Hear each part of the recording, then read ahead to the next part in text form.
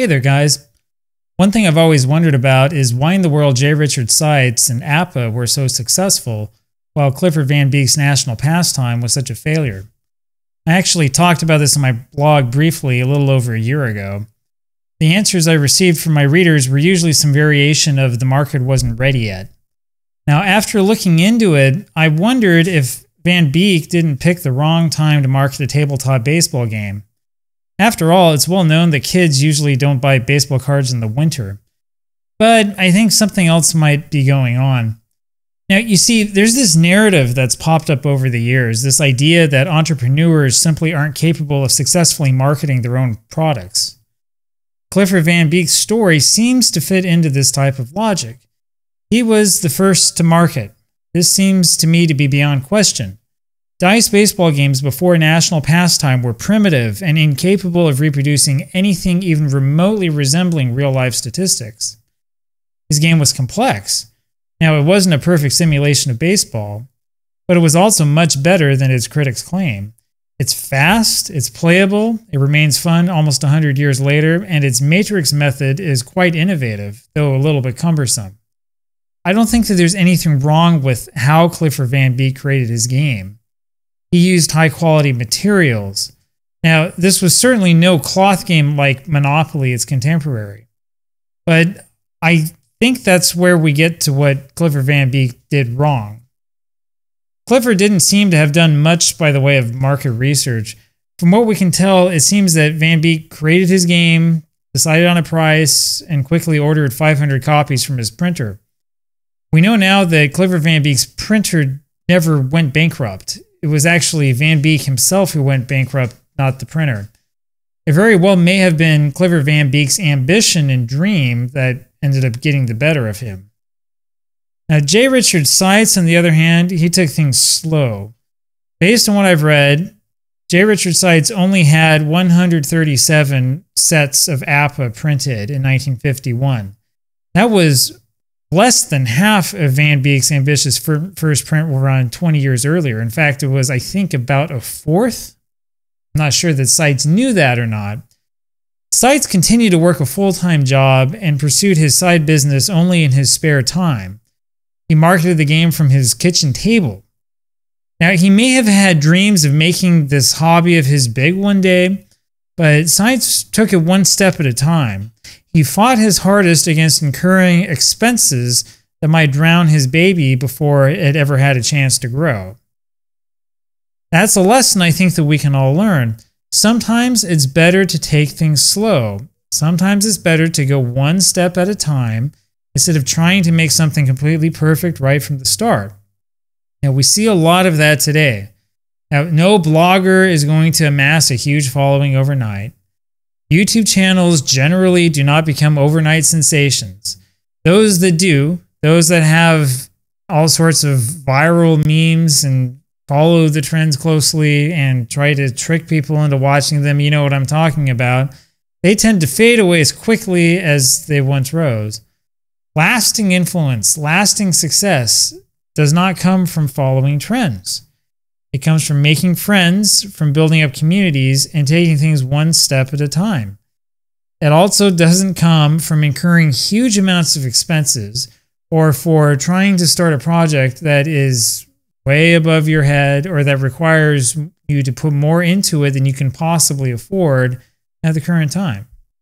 Now, J. Richard Seitz was no perfect man. We'll get more into that as we go along here. But when it comes to business, J. Richard Seitz knew how to keep his ambitions in check.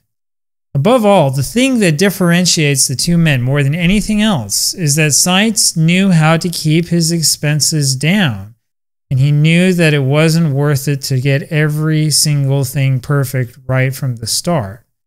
I've never seen an original copy of National Pastime. I've also never seen an original 1951 edition of APBA Baseball. Both of those are so rare and so difficult to find that I doubt many people have seen both. But from what I've seen in photos and what I've read in descriptions, I'm fully confident that Clifford Van Beek's game, in terms of its printing quality, in terms of the longevity of its boards, was probably superior to J. Richard Seitz's game. The funny thing is that the games were so similar, not quite identical, but so similar that they clearly had something to do with each other. And yet, one, Clifford Van Beek, was bankrupt before he could come out with a second season. It was done before most people had any idea that there was even an advertisement for it in the sporting news. J. Richard Seitz, on the other hand, grew slowly, a little bit at a time, bit by bit, and ended up becoming one of the richest, if not the most successful, of the baseball simulation entrepreneurs really ever. So I know it's a kind of difficult topic to work your head around, right? A lot of us don't play these games, right? There still are people who play a lot of APBA who, as a result, will pay attention to this, will care about National Pastime. There are, I know, other people who would say, well, this doesn't really matter. Hal Richmond came out with Strat-O-Matic. It's clearly a different game than National Pastime and than APBA. But the truth is that this market was formed by these guys. And it was really Clifford Van Beek who had this idea that there might be a market out there for this type of game. It didn't exist beforehand. It simply did not exist. When Clifford Van Beek came around and pushed his ideas forward and gave it a try, he got the idea out and was able to inspire somebody who knew how to take the idea and knew how to make it grow, how to give it a chance, instead of dumping a bunch of money into it, watching the company go bankrupt, and then kind of shrugging his shoulders and going back and trying something else.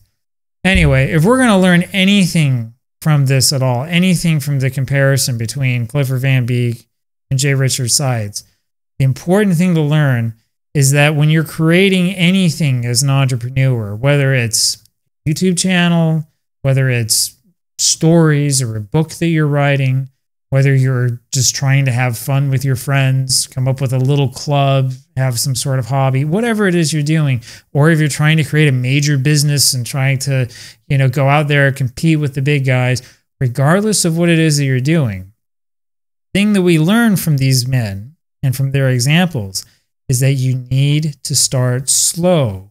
You need to give it room to grow. Don't expect to jump in and to have sudden and wild success from the start.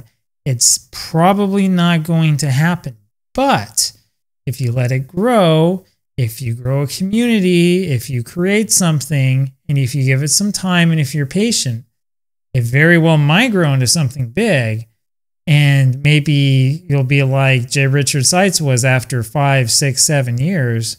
And then you can take your dream and your hobby, turn it into your full-time job. Anyways, a little bit of business-related wisdom for you guys today. I hope that you have a wonderful day. I'll talk with you again tomorrow. Bye-bye.